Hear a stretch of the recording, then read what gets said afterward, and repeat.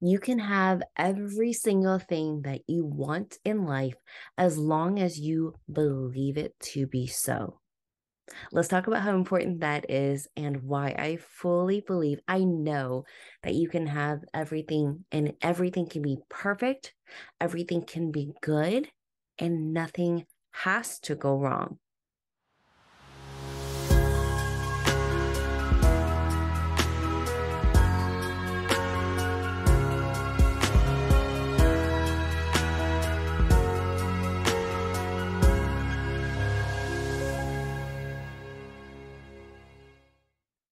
Thanks so much for joining me for another episode of the Inspired Love, Life, and Business podcast. My name is Nindin. I'll be your host, and I'm here to remind you that you are never alone in any struggle that you face, and you absolutely deserve to live the best life possible in all aspects. All right. So when I say that you can have every single thing go well, go good in life, and as long as you fully believe it, there's no need for anything to go wrong. I initially learned about this concept in the book The Big Leap by Gay Hendricks, and the concept to me is still sometimes overwhelming because it's so huge. We are fed the information through media and entertainment to tell us when something is going really good, when life is going so great, or there's an experience or a moment that is just so beautiful and wonderful that at some point, something's going to go wrong, or your life will come crashing because you experienced this moment of euphoria. The book, The Big Leap, talks about how if we deserve and believe that we deserve goodness and happiness and all of these beautiful things that can happen to us, there is not a need for anything to go wrong. And the reason why negativity comes along, or the reason why bad things happen, is because we subconsciously attract it to ourselves when we think or worry about all of the things that can go wrong. And I understand that not everyone can believe this concept. I understand that this is hard for some people who are in tough times. And that makes sense because when things get hard, we tend to do what? We have these inner conversations with ourselves and dig our hole even deeper. I'm a terrible person. I can't believe I did that. If only I did this. If only I had all the tools. Everything that we start to tell ourselves tend to be negative. So it goes deeper and deeper, and we attract more and more of the negative, and you feel like you can't get out. But I've been there, and I'm telling you, that there is a light at the end of the tunnel, a light that can shine forever and ever in goodness. And even when something happens that can be viewed as a negative, there is something to be taken away from it for you to look back and say, I am so grateful that this happened. This journey has taken me to be able to see all of the beautiful things that I have in life, things that I can be grateful for, that maybe back several years ago, I would look at it and say, I can't believe this is happening to me. This is awful. Why me? And be the victim. I want to share a story of something that happened to me last year that I am now so grateful for. Whereas in the moment, it was so hard on me, so hard on me. And had I not done the mental work that I had previously, I am not sure that I would have made it out in the way that I did. And so let's give more context behind this. So I had my son in September, and I know that you're thinking, how awesome, congratulations, I'm so excited for you. And because I would be thinking the same thing if you share that story. And I say, thank you so much. We're doing wonderful. And I'm so grateful for him and for me, for this journey, for my family, for everyone who supported me throughout this process.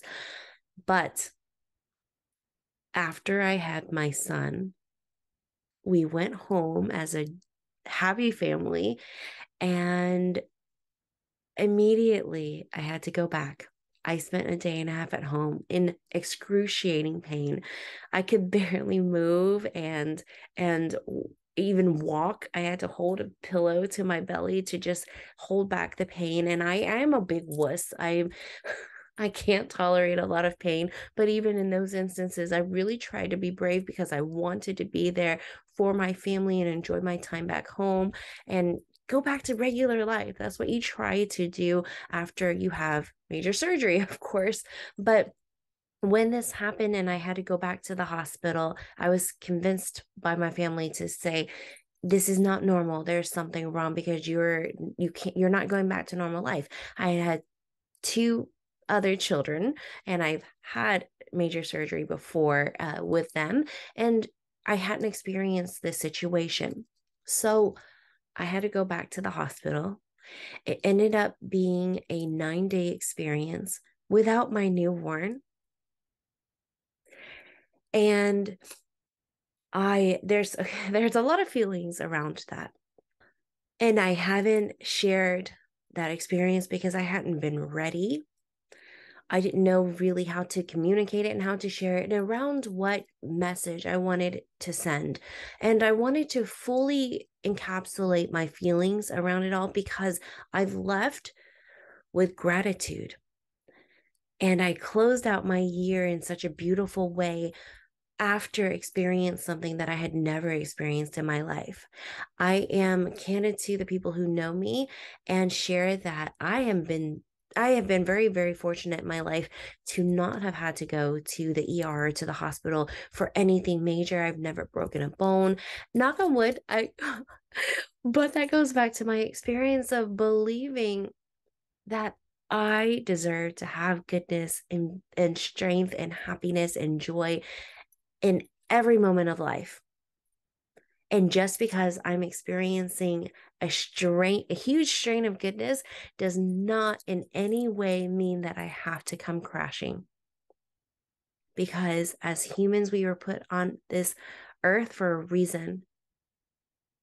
And deep within us, in our core, in our heart, is the ability to be happy, the innate ability to be happy and to connect with our community and find meaning in relationships. And because I understand that so much better now, the situation that happened with me after having my son and staying in the hospital and having to go through several days of not taking in any foods, any liquids, any solids, none of that. It was called NPO. The point is, I couldn't take anything. I couldn't have ice cubes. That's all I wanted was little ice chips. I couldn't drink any water. I'm a huge water drinker, and I definitely couldn't eat anything. And the reason being was I had a blockage in my intestine. So that blockage caused dilation of my cecum, and it was at a level that hadn't been seen before by my surgeon in someone my age. And if you've been following me for a while, you'll know I'm in my 30s. I turned 35, and when this happened, I was 34. So the experience for me was brand new. I did not in any way expect to be back in the hospital after having my son. For me, it was, I've done this before 2 times. Everything's been wonderful. I'm totally a veteran at this. We've got this. I'm going to have my surgery. My family's going to come visit. I'm going to enjoy.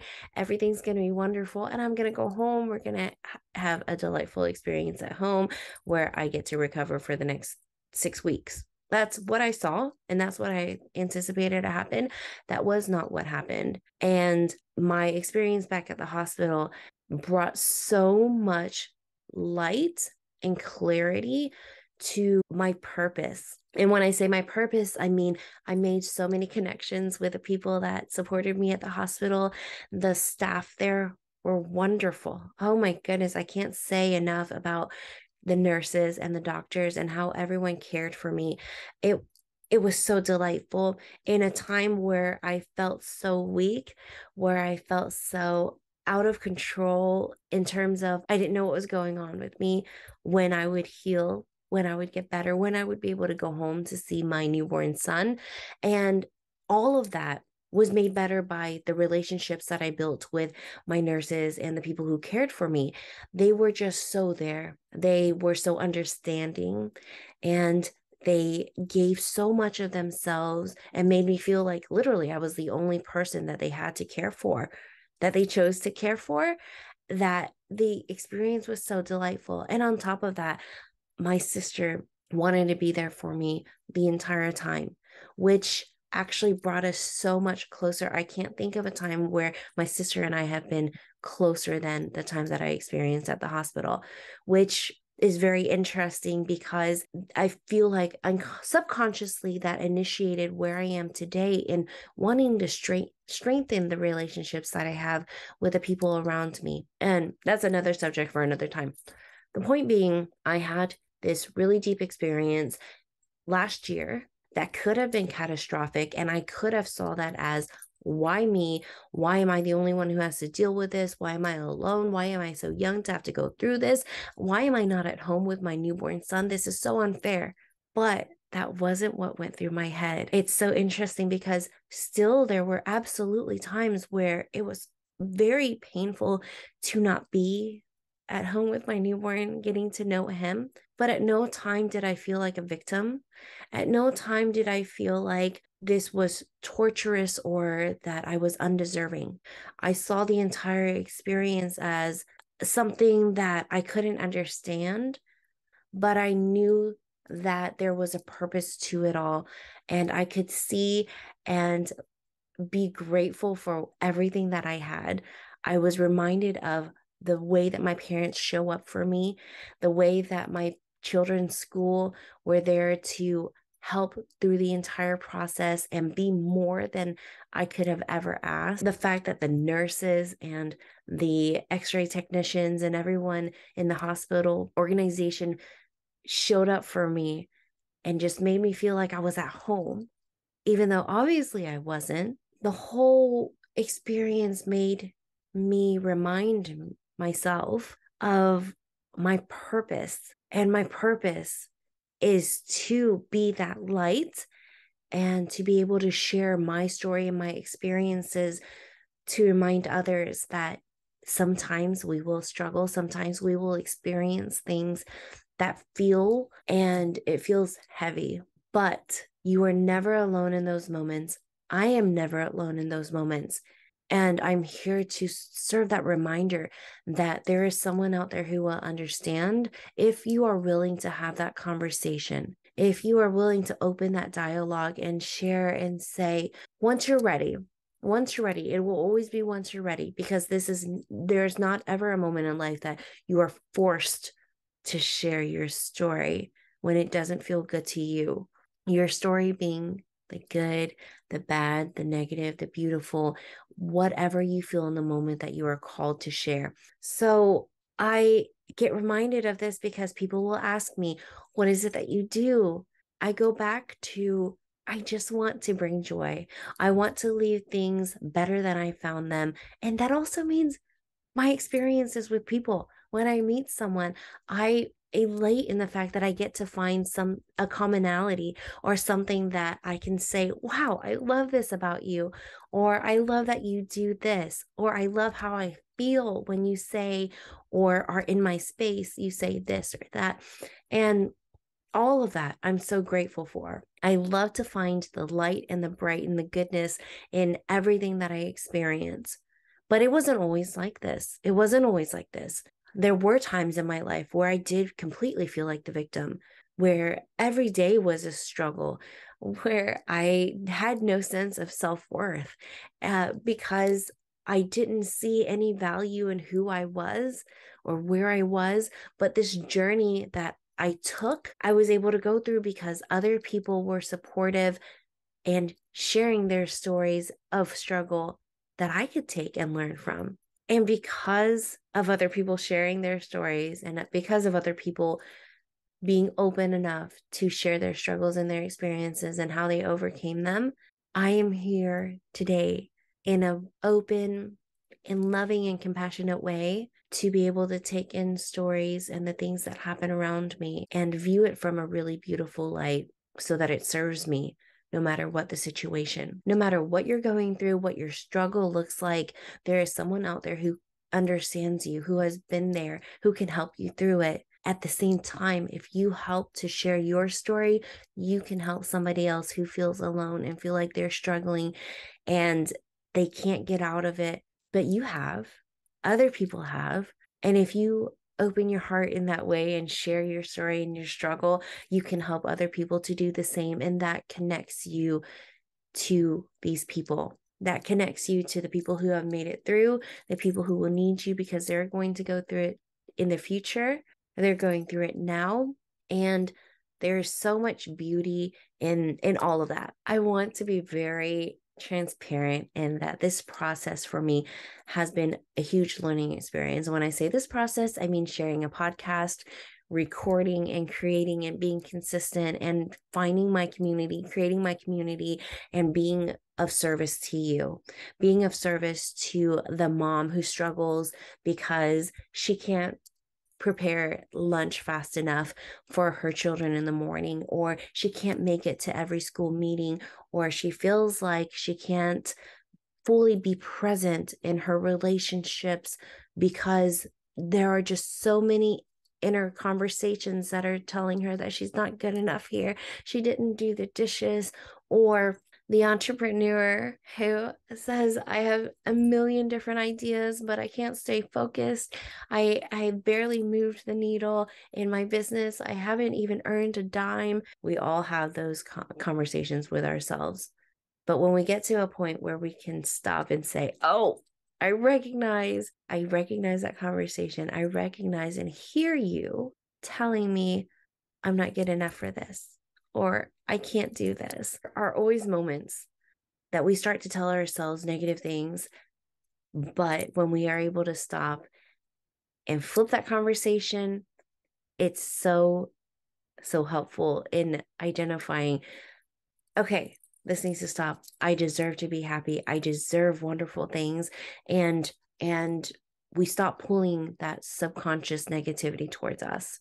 So I want to close out with a really awesome line from Keith Urban's song called Little Bit of Everything. And the line is, I don't need a whole lot of everything. Oh, sorry. I don't need a whole lot of anything. I just want a little bit of everything. And that little bit of everything is that little bit of joy in everything that you experience. For me, it's finding that piece of goodness and happiness, and that lesson in everything that we experience, so that no matter what happens, it's something good. It's something that we can take away from this moment, this struggle.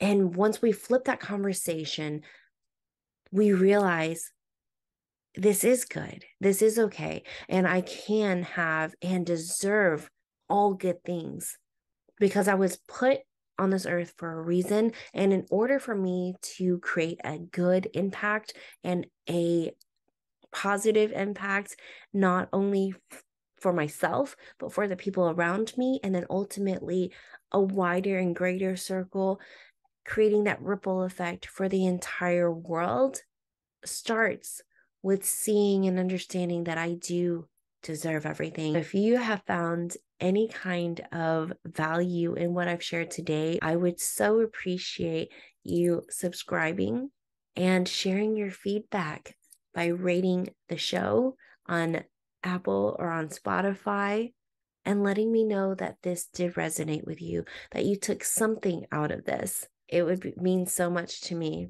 Regardless, I'm here for you, and I want to continue to share light and beauty. And thank you so much. Again, I hope you have a wonderful day.